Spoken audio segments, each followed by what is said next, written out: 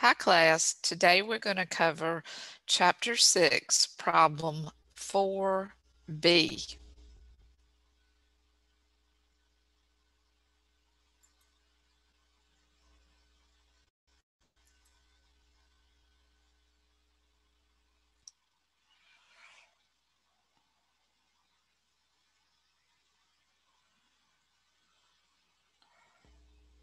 Okay, if you'll hold on just a minute.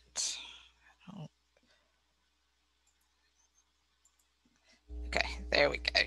You should be able to see Chapter 6, Problem 4B now. And what I've done is I've copied this from Cengage into my Excel spreadsheet because there's some computations that you have to know how to do with these journal entries. And I thought it'd just be easier to show you how to do the computations through Excel. The only thing you're going to have to do on these transactions is to record the journal entries. In this problem, we're going to be doing sales related and purchase related transactions for both the seller and the buyer. And we're going to be using the perpetual inventory system.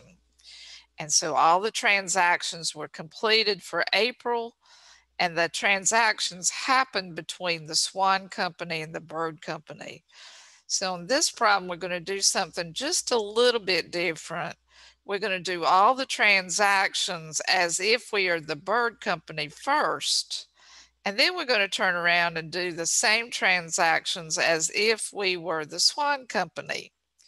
So it's important for you to realize that we're going to be doing the recording of the April transactions for the Bird Company, who is going to be the buyer in this situation. And all we're going to be doing is putting them into journal entries. And so I've set up a journal for you. And we're going to talk about each one of these transactions. On April the 2nd, the Swan Company sold the merchandise on account to the Bird Company. Remember, we are going to be the Bird Company. We're going to be recording the transactions as if we are the Bird Company first. And they have bought some merchandise from the Swan Company, and the gross amount of the merchandise was $32,000. There were terms associated with the shipping, which says that it's FOB shipping point, which means that the buyer, who is the Bird Company, is going to be paying the shipping charges. They also, the buyer has been offered a 2% discount if they pay within 10 days. If they don't pay within 10 days, the full amount is due in 30 days. Now, you'll remember from a previous recording, we said that all of our buyers are going to take advantage of the discounts that are offered to them. That's just a rule that we use in this particular chapter. All buyers are going to take advantage of the discounts. All the sellers who offer sales discounts are going to be recording these as if the customer is going to take advantage of those discounts. So in other words, what I'm trying to say to you is that since we're the buyer, we've been offered a 2% discount, and we are going to take advantage of that. So we need to record this transaction at the net purchase price, which means we're going to take the 32,000 and multiply it by 98%. But then they threw in some extra things in this particular problem. It says the Swan Company paid the freight of $330. Well, the Swan Company was a seller, and the terms were FOB shipping point, so the purchaser is supposed to pay. So what the Swan Company is doing is, as a courtesy to the Bird Company, they have prepaid the shipping for them but then they added it back to their invoice. So this $330 has to be paid by the buyer, but it's going to be added to the invoice. And so it's just going to add to the buyer's accounts payable that they owe to the Swan Company. And then it tells you the cost of merchandise sold was $19,200. In this particular problem, in the first part of this, we're journalizing the transactions from the buyer's point of view only. So this information here about the cost of merchandise sold doesn't apply to the Bird Company. It will apply to the Swan Company when we get ready to do the Swan Company's transactions. All right, with all that being said, when we are the Bird Company and we're buying the merchandise, our merchandise inventory account is increasing. To increase the asset merchandise inventory, we have to debit this account.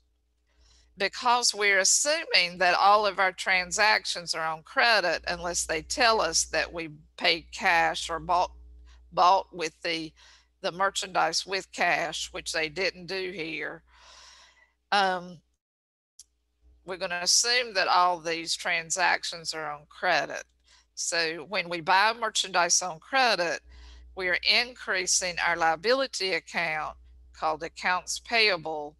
We owe the Swan Company now for this transaction. Right below this journal entry, I put how we record the computation so you'll know how we're getting the amount that I've debited here. So I took the 32,000 gross amount and I multiplied it by 98% because we've been offered a 2% discount. That means we're only going to pay for 98% of this total purchase. If we multiply 32,000 times 98%, it will give us 31,360. But because we had terms of FOB shipping point, which tells us that we as the buyer are supposed to pay the shipping, and what the Swan Company did for us as a courtesy to us, they went ahead and paid it for us, but then they added it back to our invoice. So those $330 in shipping has to be added back to the total amount that we owe to the Swan Company. So the total amount that we owe to the Swan Company is $31,690, and that's the total cost of the merchandise inventory that we have bought from the Swan Company from this particular transaction.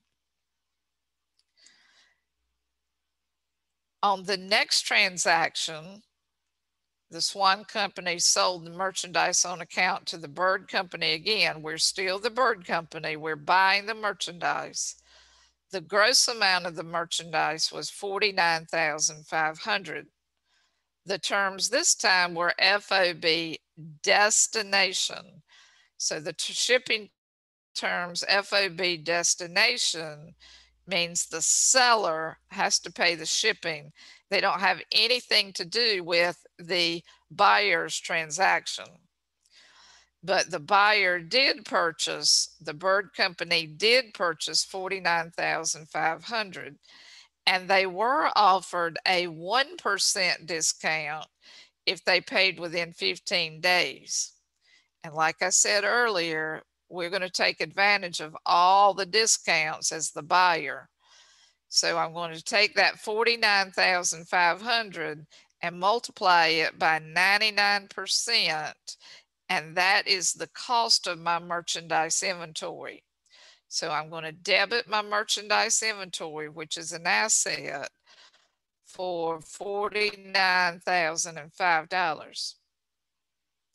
I'm going to credit my accounts payable, the Swan Company, for $49,005. On the April 8th transaction, it says the Swan Company paid freight of $710 for delivery of merchandise sold to the Bird Company on April the 8th. So if we go back to April the 8th, these were the terms, were FOB destination. So the Swan Company should pay the freight. But right now we're doing just the buyer's books. So there would be no journal entry that we record for the second April 8th transaction. So you can see here on the journal, I just wrote down there's no entry here. I wanted you to know that because the Swan Company was responsible for paying the freight charges, and it did not have anything to do with the Bird Company. So therefore, there would be no journal entry that we would make on the second April 8th transaction. On April the 12th, the Bird Company, that's us, paid the Swan Company for the purchase of April the 2nd.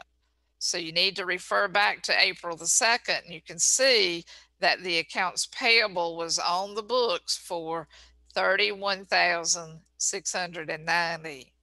And now we are paying the Swan Company the amount that we owed them.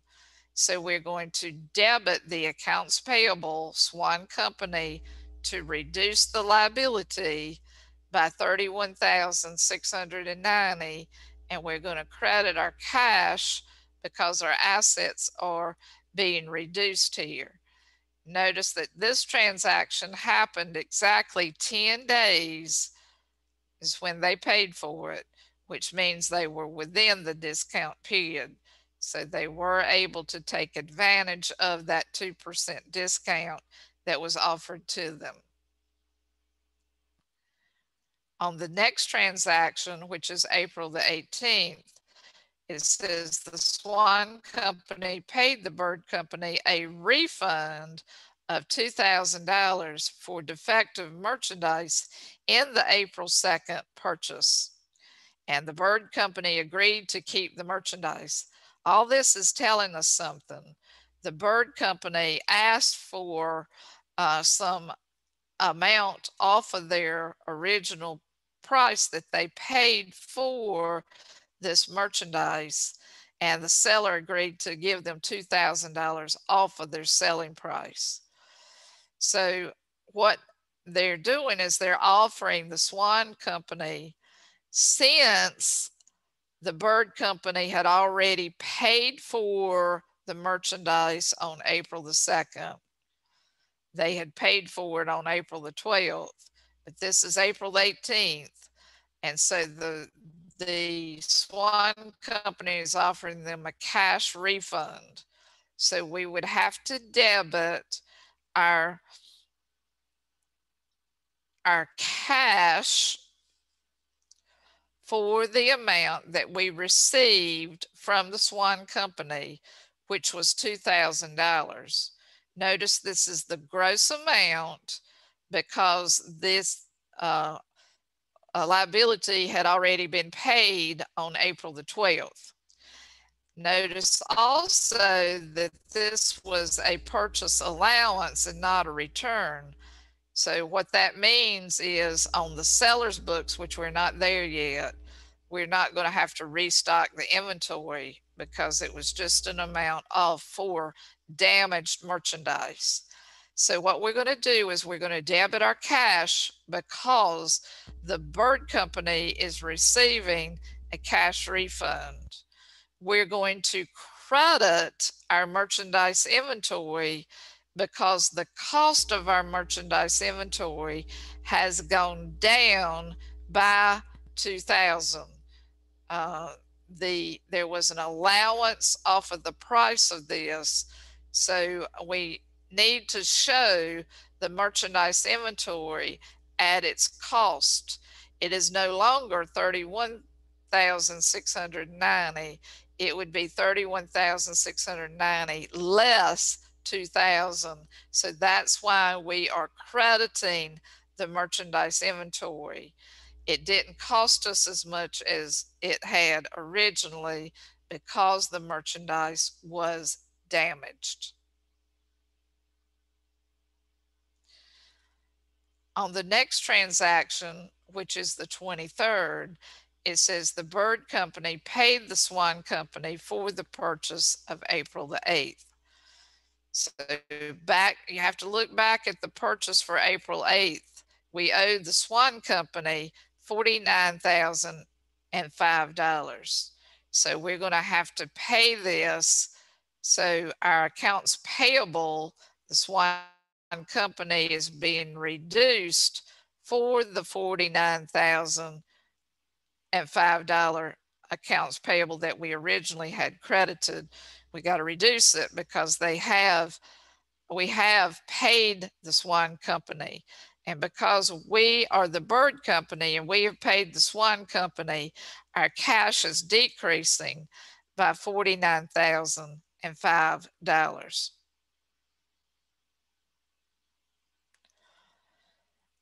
On the 24th transaction, the Swan Company has sold merchandise on account to the Bird Company. Again, we are the Bird Company, so we're buying merchandise.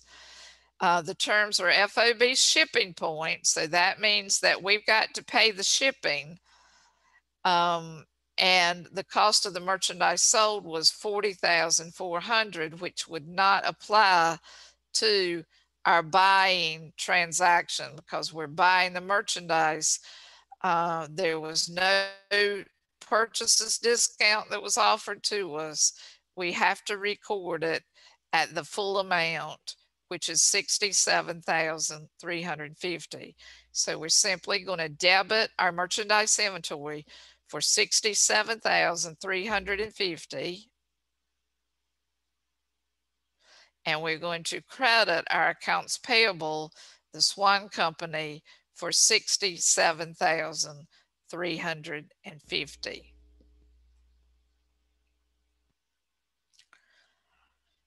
On the next transaction, the Bird Company, that's us, paid freight of $875 on the April 24th purchase from the Swan Company.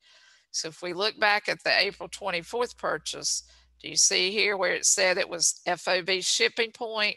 So what they're saying is on the 26th, they're actually paying the freight of $875. And so when we pay the freight, what this is going to do is it's going to increase the amount of our merchandise inventory, because when we are the buyer, we're going to debit the merchandise inventory for the amount of the shipping. So on the 26th, you can see that we debited merchandise inventory for $875. That's because shipping adds to the overall purchase price of the merchandise. So when we pay the shipping company, we're going to debit our merchandise inventory because that becomes a part of the cost of that merchandise inventory. We're going to credit our cash account because we actually paid the shipping company. So our cash is going to go down in this situation here.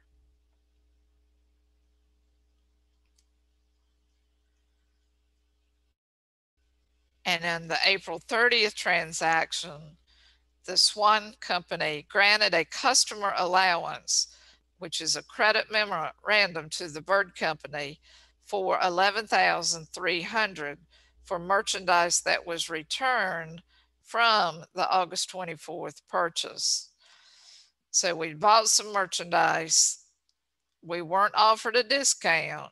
So this gross amount is what we're going to be reducing our merchandise inventory for.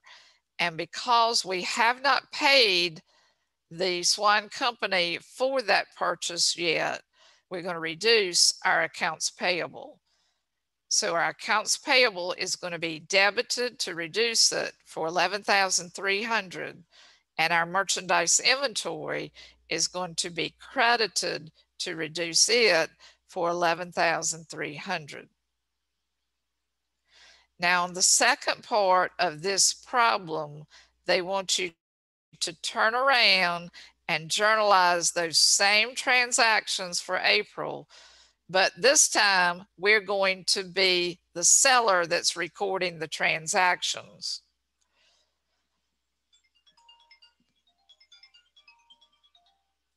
So what we've got to do is we've got to look at the April 2nd transaction to see what happened. And in this case, the Swan Company, which is going to be us now we're recording the transactions for the Swan Company. We're going to be selling merchandise on account to the Bird Company. We sold them $32,000. The terms were FOB shipping point. And we offered them a 2% sales discount if they pay within 10 days. This is what we call a cash discount, actually. It's an amount that's going to come off of this $32,000. So just like we did from the purchasing transaction, we're going to multiply $32,000 times 98% to record the amount that the customer owes us for that sale. So in my journal on April the 2nd, I'm going to debit my accounts receivable, the Bird Company, and I'm going to credit my sales for $31,360. And it looks like I forgot to write that down as a computation. So if you'll bear with me just a second, I'm going to insert a line in here and I'm going to write down the computation so you'll know how we get that figure. We're going to take the gross amount of the sale, which was $32,000, and multiply it by 98%. So 32,000 times 0.98% equals 31,360. So this is how we're getting this figure right here. Because we are selling to the Bird Company, we're selling it on account. They're going to pay for this later. But the amount that we sold them was actually $31,360. But what you have to take into consideration on this transaction from the seller's point of view, when we read the rest of it, remember we're the Swan Company and we paid $330 to the shipper, and then we added it back to the invoice.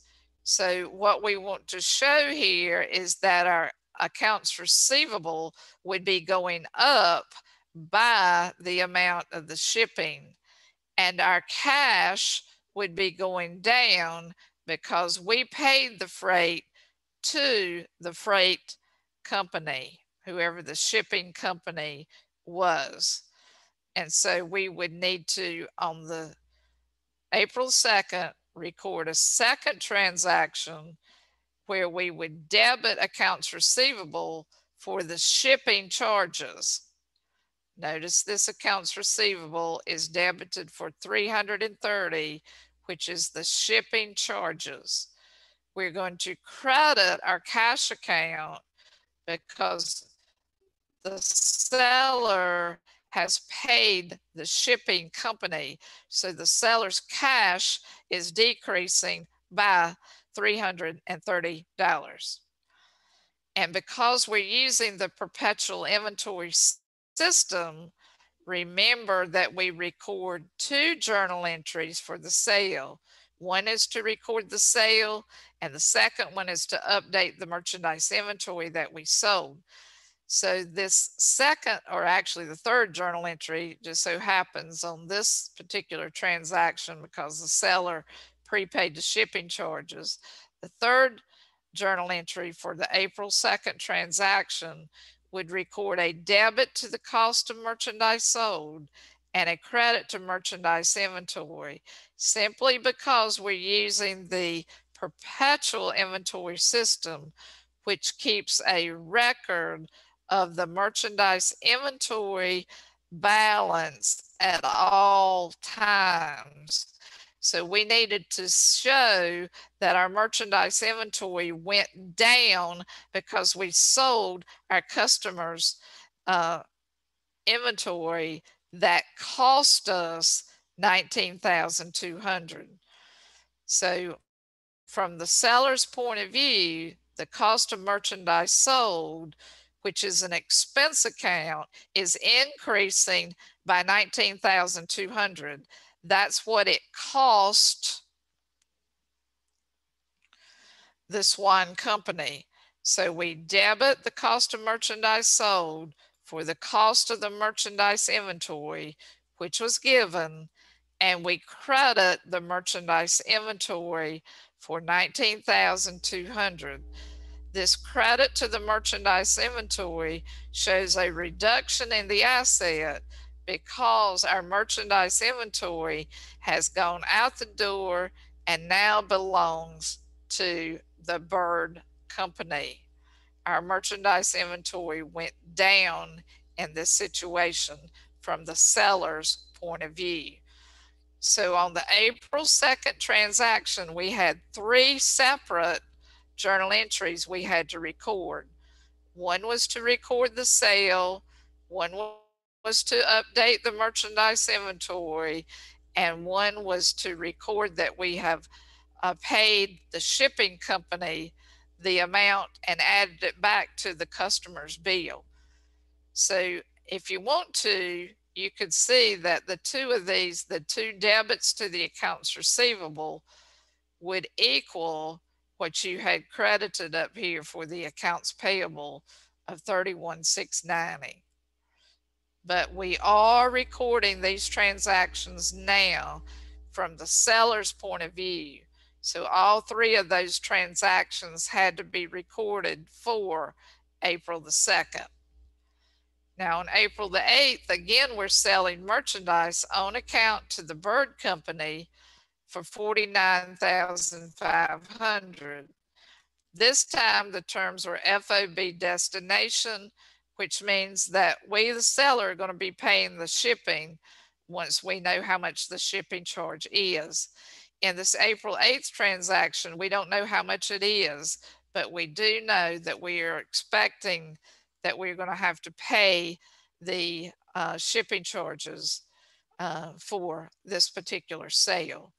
Now, we did offer the bird company a 1% discount if they paid within 15 days. And like we said earlier, our buyers are going to take advantage of all the discounts. So from the seller's point of view, it would be most advantageous to them to go ahead and debit accounts receivable for the net amount, which would be 49,500 times 99%, because we're going to give them a 1% discount.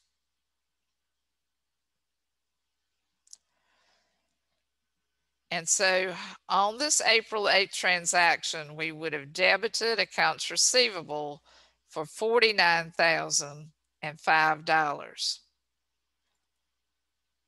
We would have credited our sales for $49,005.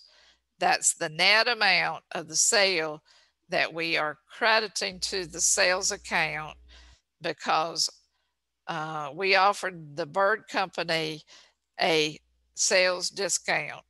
And so we have to record the net amount of the sale. Notice that there's a second transaction where we're debiting cost of merchandise sold and crediting the merchandise inventory for the cost of that merchandise sold. that they gave to us. The cost of merchandise sold was $29,700. So we have to update the expense account and update the merchandise inventory by showing that merchandise inventory is going out the door. We have sold it. So there are 2 journal entries on the 8th. Every time there's a sale, there's at least 2 journal entries that we have to record. Now, on the second 8th transaction, it says the Swan Company paid freight of $710 for the delivery of merchandise sold to the Bird Company on April the 8th. So right here on April the 8th, you can see the terms were FOB destination. That means the seller's got to pay, and they're actually paying on the 8th, $710. So when the seller has to pay the shipping charges are debited to a delivery expense account. So we're going to increase our delivery expense account by $710. We're going to credit our cash account for $710 because we paid the shipper $710.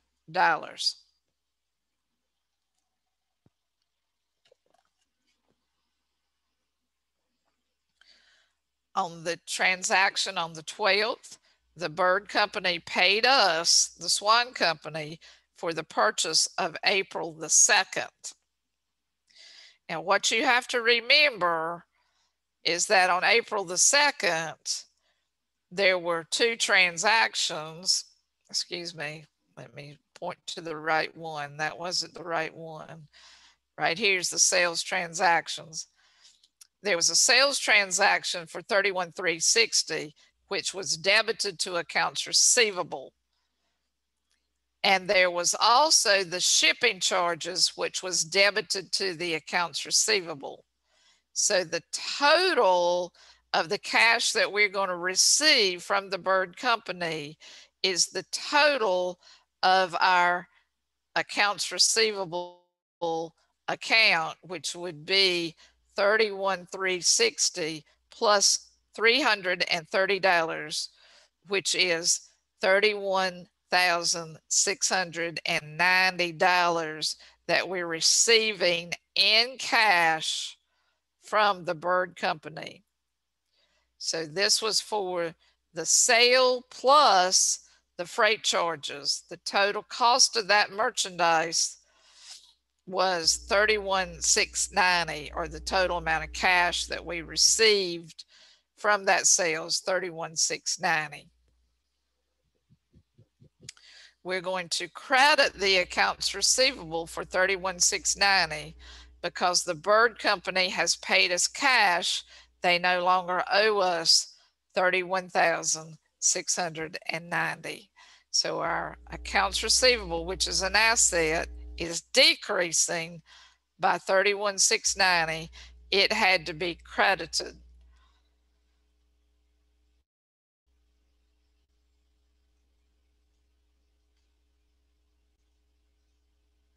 And on the 18th, the Swan Company, which is us, paid the Bird Company a refund of $2,000. The refund was for defective merchandise on the April 2nd purchase. And the Bird Company agreed to keep the merchandise. So we don't have to put it back on our books, but we do have to show this as a refund that we paid to the Bird Company. So we're going to debit our cash refunds payable account, or actually it's our customer refunds payable account for $2,000. Our liability has to be reduced, and we're going to pay out our cash for that. So I'm so sorry. I got off track, I believe. No, it didn't, because we're the Swan Company, and we have, yeah, I got off track because we were doing the one about the customer refund payable. So sorry about that. On the 18th, we would debit our customer refund payable because our liabilities are going down, and we would credit our cash account for $2,000. That was the transaction on April the 18th. Now, on April the 23rd, the Bird Company paid Swan Company for the purchase of April the 8th. So we got to go back to the April 8th transaction, and you can see we offered them a 1% discount. So 49,000 times 49,500 times 99% is $49,005 that we're going to be receiving in cash. So we're debiting our cash, and we're going to credit our accounts receivable, the Bird Company, for $49,005.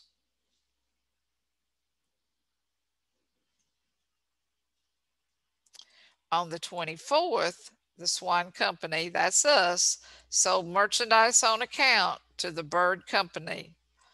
The terms were FOB shipping point. So that means since we're the seller, it doesn't affect us. We didn't give them a discount. We just sold them this amount on credit. So we're going to debit our accounts receivable, the Bird Company, for $67,350 and credit our sales account for $67,350. You can see where we did that here.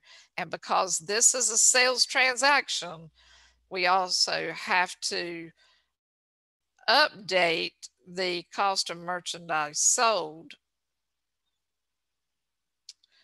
So we're going to debit the cost of merchandise sold for the amount that it cost us. And the cost of merchandise sold was $40,400. We're going to credit our merchandise inventory for $40,400. Then on the 26th, it says the Bird Company paid freight of $875 on the April 24th purchase from the Swan Company. Well, the terms were FOB shipping point, so the Bird Company had to pay the shipping. That didn't have anything to do with the Swan Company. So what I did is I just put down the date and put no entry there so you'd understand that I didn't just skip the 26 transaction. I looked at it, but there would be no entry because it was not our shipping. So we can move on to the April 30th transaction. And we're going to be the Swan Company, and the Swan Company has granted a customer allowance, a credit memo, to the Bird Company for $11,300 for merchandise that was returned on August the 24th. Notice on August 24th, there was no discount that was offered. So we're going to use the gross amount here of $11,300 to record this journal entry. And because they did return the merchandise, there will be two journal entries with this return. The first one would be to reduce the accounts receivable or the selling amount for the $11,300, and we would have to debit the customer refund payable by the $11,300. But do you see here, we credited our accounts receivable because the Bird Company took back or sent us some merchandise back, which cost them $11,300. So our customer refund payable is going to be debited for $11,300, we're going to credit the Bird Company account for $11,300. And so we're reducing their accounts receivable so that they don't have to pay us as much since they returned some of the merchandise. Now there is a second journal entry that goes with this return because the merchandise was actually returned. They had to restock or put the merchandise inventory back on the shelves at its original cost, which was given to you. The cost of merchandise returned is $6,500. And we're going to credit the estimated returns inventory account, which is an asset account that's going down because we actually had a return of merchandise inventories, no longer estimated. It actually happened. And so that's all the journal entries for this particular problem. I'm going to stop sharing this with you, and we'll see you next time. Bye-bye.